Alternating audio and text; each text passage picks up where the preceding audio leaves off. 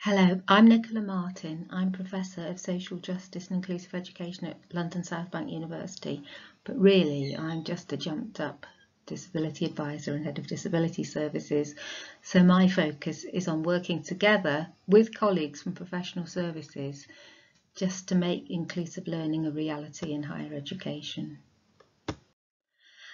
So universal design for learning is an approach that underpins the whole idea of inclusive learning in higher education. It's based on planning for a diverse university community rather than being surprised by diversity and then attempting to retrofit adjustments for people who don't conform to this mythical norm stereotype, which doesn't actually respond to anything in reality. I'm not going to read out the whole slide, but you have got all these available to you. But underneath in yellow is a definition from CAST, which is where universal design for learning originated.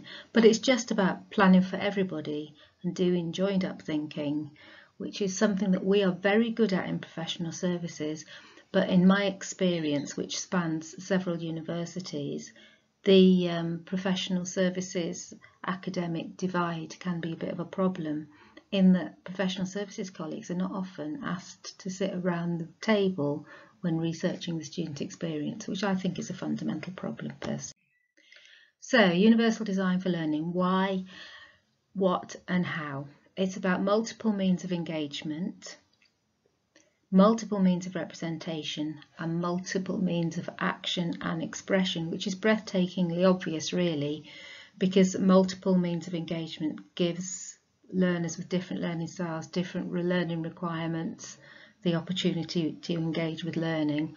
Multiple means of representation is about providing learning in different ways and enabling people to respond to learning in different ways. So it's not all having the same assignment to do in exactly the same way. It's responsive to people's different requirements so that learning can be demonstrated in various ways.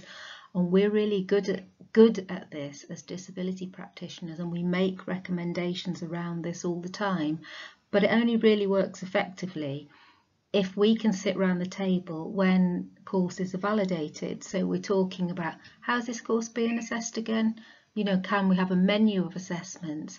If you have a menu of assessments and the student can select from that menu, then they're not going, it reduces the requirement for reasonable adjustments, which we all know is on the agenda in relation to the disabled student experience.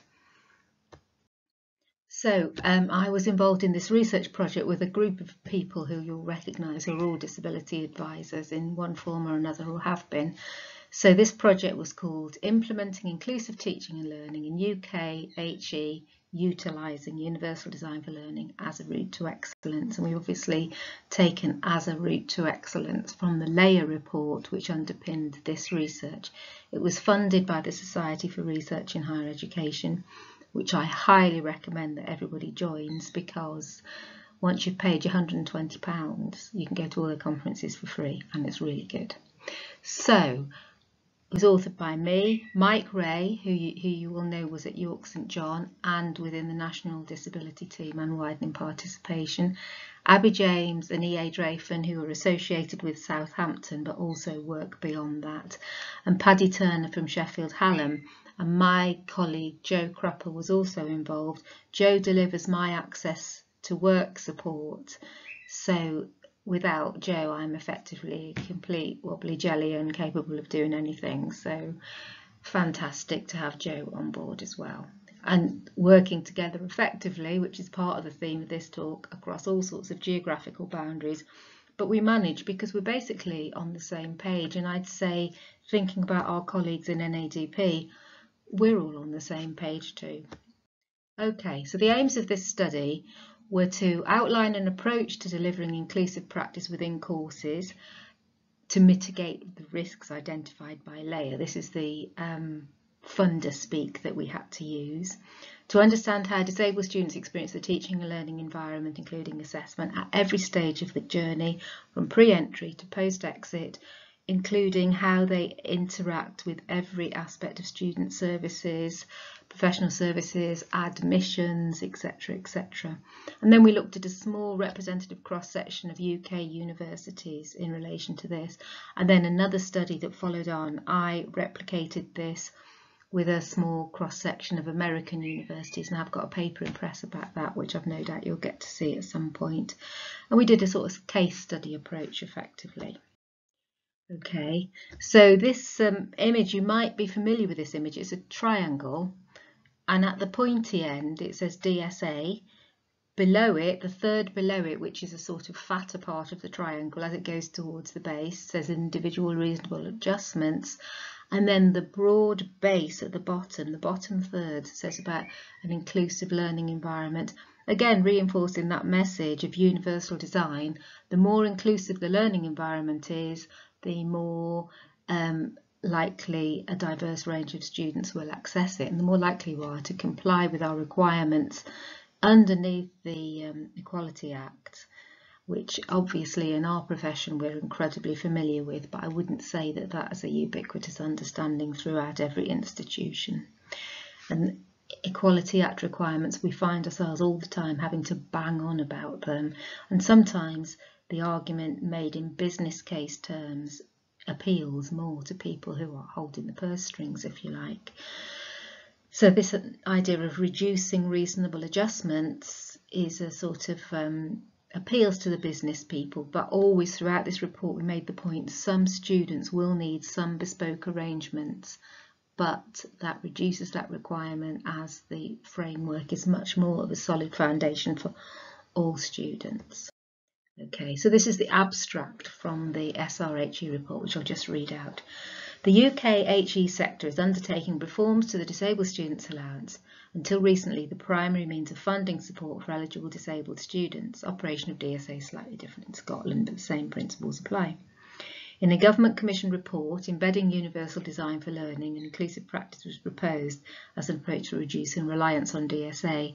This research examines the circumstances in which UDL is currently operating in a cross-section of English universities with a view to contributing to a current patchy evidence base. Focus groups, interviews, questionnaires were utilised to collect data from disability support staff, university academics and so on. Pockets of good practice, such as inclusive virtual learning environments, were identified, and it's noted that such strategies benefit all students rather than just those who've been entitled to DSA. Strategic engagement and embedding UDL was thought to require joined-up thinking between various staff groups under the direction of a named senior leader. Participants suggested this did not happen coherently. Students felt that systems in place to support their learning were hard to navigate. Some staff were surprised at not communicating about this as effectively as they thought. A sector-wide benchmark doesn't currently exist and would be helpful to create a stronger foundation for this work. So nothing there would surprise anybody who works in professional services, particularly in disability services, but we operate in our bubble. We're all talking to each other, and it's a mistake to think that this applies across the whole of the university, this level of understanding.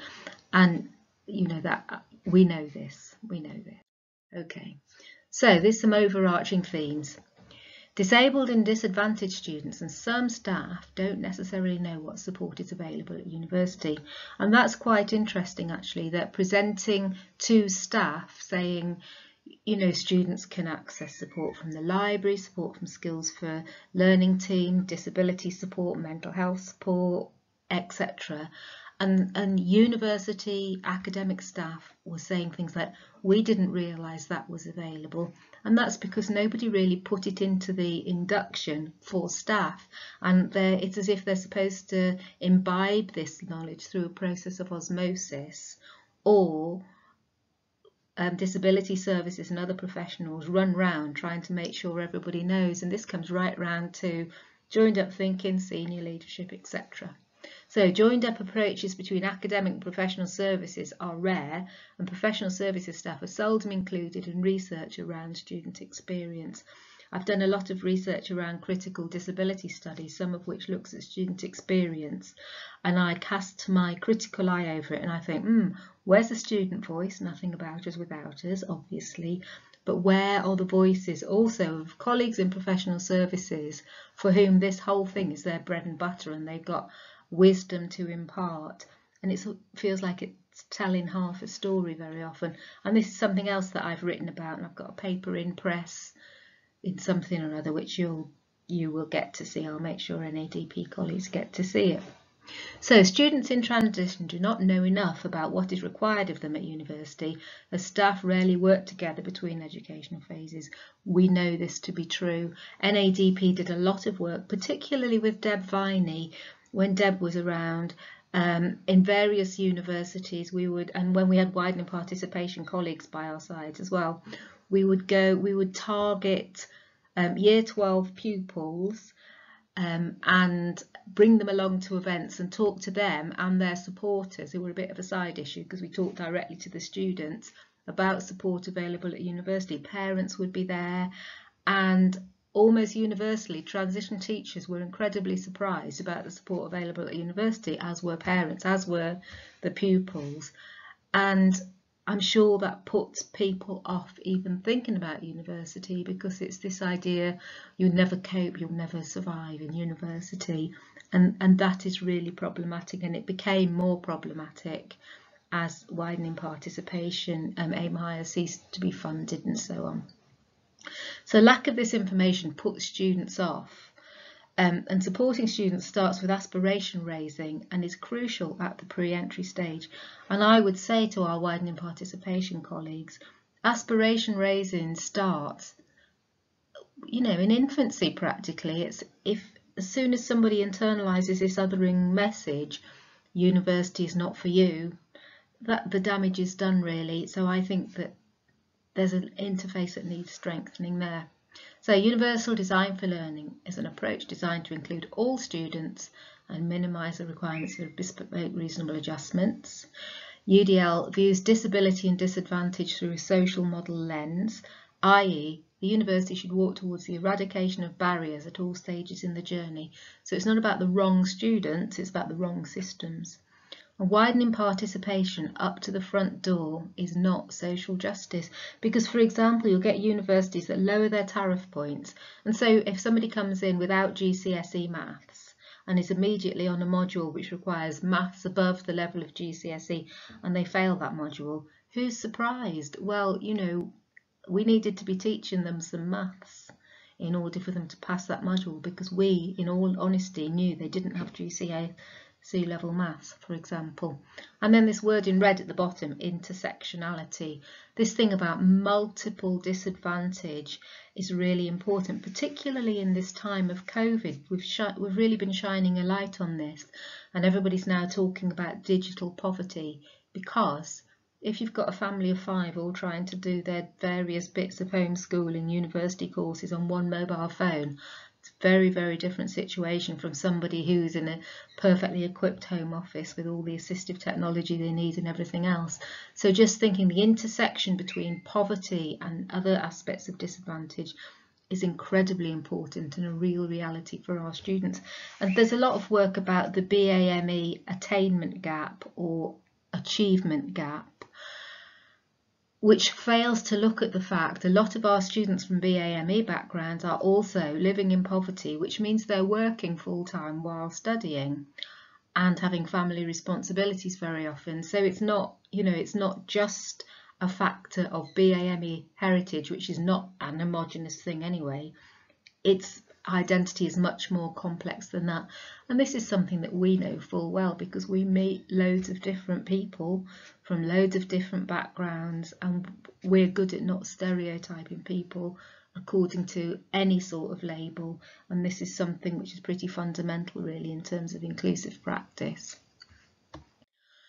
So the reasons for this research: the funding mechanisms to support disabled students have changed. There's a requirement to minimise individual reasonable adjustments, but still know that the Equality Act duties are anticipatory in relation to disabled students. So we don't just bung on a sticking plaster later.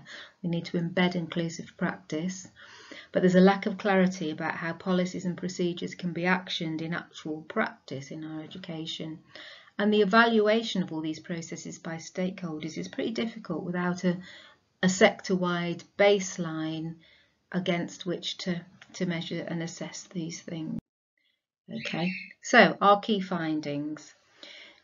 UDL relevant to all aspects of the student journey. Well, we could have told you that before doing the research. It's not effectively championed at senior level, and it's not adequately reflected in the TEF metrics. So the Teaching Excellence Framework, which identifies your university as gold, bronze, silver, bronze or provisional, that goes out into the public domain. And if the talk about student experience was much more strengthened along UDL lines, it might form part of our baseline and be more of a lever than it is. Although we welcome it, it could do better. There's no, as a benchmark, we don't have a benchmark. It's a crude, isn't it? A sort of crude, like league table-y type of measure. Like, oh, I'll have a look at that university. They've got gold in the TEF. So, joined up thinking between various roles was identified as important to ensuring that students could access university students, including those which enable them to develop their academic skills. So sometimes you get disabled students accessing disability services. You think they can't access anything else because they're accessing disability services. But within an entitlement model, they've paid their fees as well, and they're entitled to access skills for learning, library services, whatever it is. And those services also need to be anticipatory, to be accessible in an anticipatory way. And students really did not know how to access services, and they felt that they were covered in daunting layers of admin and bureaucracy. The DSA was criticised heavily for the bureaucratic layers involved. But so we're just finding your way around other services because of the lack of a joined up map, which was very common. So communication between staff and students and various staff groups was not always as effective as staff thought. And that's so getting together in our research with professional services colleagues and academics and students, and it's as if they were all on a different planet in relation to how they interpreted information. And I'd say things like, oh, this embedded inclusive practice in our, in our courses, and then somebody from disability services would say, yeah, but that works in your course, it does not work right across the university. Like, for example, we always put things up on Moodle, which is our virtual learning platform, in advance, and that's just ordinary practice in education, but that doesn't mean everybody does. And it's easy to assume that the pockets of good practice are the practice across the university, and the people who know are professional services colleagues, of course, because they're outside their faculty bubble or whatever it is. So academic input was identified as only part of the picture, and working together with professional services colleagues was viewed as key, obviously. Technology was valued by staff and students alike, and little distinction was made between making use of accessibility functions and using assistive technology. This is incredibly important because not all students have a package of all sorts of assistive technology, but all students can be supported to understand how their computer works so that it can be as assistive as humanly possible. But in order to support students to do that, staff have to know about the functionality, and those bits of joined up thinking are not necessarily that common. So awareness of available technology and how to use it effectively was identified as important by staff and students, but communication about this was not always effective. So staff and students felt they needed input into the practicalities of using the technology, and staff were aware of not making use of all the functions because they didn't really know how to. And for example, you'd have somebody think, I know I must turn the captions on, and I'm on board with it philosophically, but I've no idea which button to press. And I really don't want to say I don't know, because I should know, because I keep banging on about it, but actually I'm not doing it because I don't know how to do it and I'm embarrassed. And that is a common experience. Okay, we've frozen. Oh yeah. Right, students found notes in advance on virtual learning platforms helpful, obviously, especially if they're accessible. Practice appeared to be more embedded in widening participation universities, although variation between courses was noted by professional services staff. This argument, oh, it's my academic property, doesn't sit well with the anticipatory duty of the Equality Act, and the argument people won't attend if they've got notes in advance. Sort of, we're moving along a bit to blended learning and so on, and asynchronous lectures. So that argument has to be cognizant of that change. The world is changing in that respect. So recording lectures was viewed as an entitlement for students, particularly for staff in widening participation contexts. But students who felt that routine access could not be assumed found this disappointing.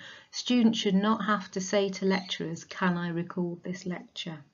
Especially when everybody's recording it on their mobile phone anyway. Time with helpful understanding, well-informed staff was highly valued by students, but staff expressed frustration about the demands on their time because some academics are completely rushed off their feet, and sometimes they are talking to students about stuff which the library staff are better equipped to deal with, for example, but the student didn't know the library staff would sit down and tell them how to do referencing. And so the academics doing it, and that's because of lack of joined up thinking, lack of communicating with each other. And in widening participation universities, staff acknowledged that students required detailed study skills input, at least initially, discussed plans to embed this more fully in order to help students develop their academic skills and learner autonomy. And we'll give you an example of something that we did at South Bank where I work.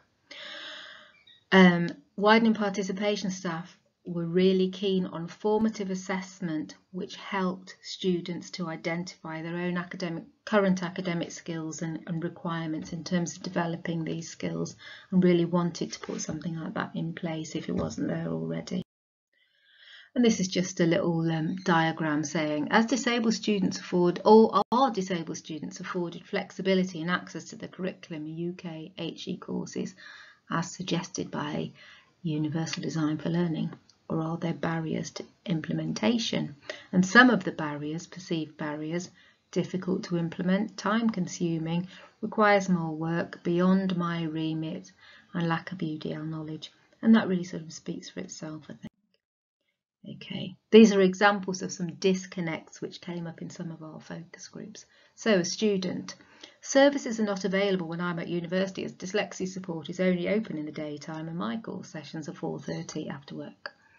Staff in Skills for Learning team. We can make evening appointments for students. Course director. We had no idea you could do that. So it just shows how we're not necessarily talking to each other. Another example. Skills for Learning team. We've done loads of work on making resources to help students with academic writing, including short screenshots, worksheets for planning essays, and all sorts of stuff like that. Course director, we had no idea about this or where to find these resources. Staff disability contact. We have annual evaluations of our service, and something that comes up is that students say that lecturers don't always seem to know about their support plans. So again, joined up thinking. Okay, and some positives. The staff disability contact said all student computers have Claro Read. Yay, brilliant. Staff course director. We have a lead for ICT on our team. She could do with knowing about Claro Read so she could tell the rest of the team. Hard to promote it if you don't know it's there. And a lecturer. We have a student with visual impairment who's really good at telling us how she wants materials presented. She makes it easy. We send stuff to her in advance in accessible format and she reformats it. Nothing about us without us, student autonomy, etc. Students, our lecturers put everything on Moodle in advance and it's really helpful. Our lecturer went through the assignment questions point by point. That was really helpful. So, just typical examples really. DSA assessment obviously requires sensitivity to personal and institutional context. So a first-year undergraduate student may well not have the same requirements as a doctoral student and everything in between. Prior educational experience is obviously relevant. Looking on university websites is a good starting point for DSA assessments, but it's really great if you can actually talk to somebody who understands the course, like the course director. And when I used to do DSA assessments, we had that was one of our like tick list things that we actually had to do that. And I don't know the extent that that happens now because I've been out of that world for a long time. So students are still entitled to access all the university services, even if they get DSA, but they don't always realise it. And I advocate in DSA assessment reports, thinking about self-esteem, thinking about the bigger picture, and actually telling students that within the context of the report. And our research revealed that finding a joined up map of services was so difficult in most universities. We looked at websites, we went, mystery shoppered to student services desk and said, have you got a joined up map of all your services? And they said, well, I don't think we have, that'd be a good idea. That happened all the time. Maybe a DSA funded mentor could help the students navigate between the different systems. And in DSA reports, sometimes you see people talk about transitions being really important, but one big thing is the transition out, and where there is lack of joined up thinking, I think, is the segue between DSA and access to work funding and the level of understanding by people who work in the careers service and the alumni people about access to work and things like that, because the Equality Act means that disabled students have equal entitlement to those services, but they sort of fall off a bit in terms of being accessible and thinking in an anticipatory way about the requirements of disabled students. So this talking to each other in transition with the student at the heart of it, obviously pretty important. Okay, this is a little bit of stuff about cultural, social, symbolic, economic, I'd say academic capital. Pierre Bourdieu talks about forms of capital, one of them being academic capital. And students don't all start at the same point, and it's really important not to make assumptions about the level of academic understanding a student has about what university is going to be like. And just keeping that in mind all the time is really important, and not trashing people's self-esteem by making assumptions they understand things which are completely outside of their prior experience because they weren't brought up with two graduate parents surrounded in books, etc., etc. So UDL might reduce reliance on DSA, but will not eliminate the requirement for bespoke, reasonable adjustment. So one, think about students whose academic grounding is not steeped in the principles of understanding university. Think how you're going to meet their requirements. Think about the requirements of students for whom a UDL basis is a really good, inclusive practice is really good, but they need more, and that more is usually delivered by the DSA. Also think about the students who can't access DSA and also need more, and that is quite a hot potato. This thing about joined up access in all the services is important, Equality Act is important, and I say self-esteem is incredibly important because you can really trash people's self-esteem without meaning to very easily. We are really good at not doing that. I think DSA assessments need to big up what a student has achieved as well as talking about their requirements to achieve what they need to achieve more. Okay. So this is a little, I'm just looking at the time, I don't think it goes off at past, nearly finished. The reference for this is at the end. This is an article that was in the Journal of Inclusive Practice in Further and Higher Education. This is the abstract. A pre-entry self-assessment protocol was developed by academics and professional services staff with input from students at London South Bank University, trialled with a cohort of undergrads in education. The purpose was to help the students to identify the practical and academic skills they'd need to develop in order to succeed and understand the sort of support that would be available to help them. By completing the exercise, the students could develop a personal action plan, and the exercise also linked to a joined up map of services. And this is what the students said about it. Develop their sense of belonging. It was comforting and reassuring to get this guidance. They felt they weren't on their own because they knew what support was available. What staff said about it, it encouraged student agency. Students were aware of areas of confidence and areas of need, and students were independently accessing services. So I'll just read one of the quotes. You think, oh, am I really ready for uni? Am I going to be able to finish it? But then when you know there's things out there that can help you, it gives you that confidence to take the step to better yourself. But no, there's always help in case you have difficulties. And that's what we're trying to achieve in terms of communication with students. COVID is obviously our challenge. Is this the moment to embed universal design for learning? Because suddenly we're all experts in distance learning delivery and everything else, and things that were notionally impossible suddenly are possible because it's something about necessity is the mother of invention. So thinking about how the COVID moment is impacting on us. And then just a few discussion points. How does UDL benefit non-disabled students? How can we avoid putting students off the idea of university? What do we need to help students prepare for universities? And right back to the theme of working together, how can we do joined up thinking to move beyond widening participation up to the front door to a fully inclusive university based on principles of universal design, where everybody talks to each other, we work as a team with the student at the heart of the team. And there's a few resources here, including the Ledley Mead paper, which you can get off NADP website. If you go to the journals, and it's the reference for it is there. So that's me. I think there's time for questions, and I think I have to stop the recording now. So I hope this hasn't come out as a complete dog's breakfast, because it's the first time I've done it without Lynn holding my hand. And thank you to Lynn for showing me how to do it. And if this is rubbish, blame Lynn. Thank you very much.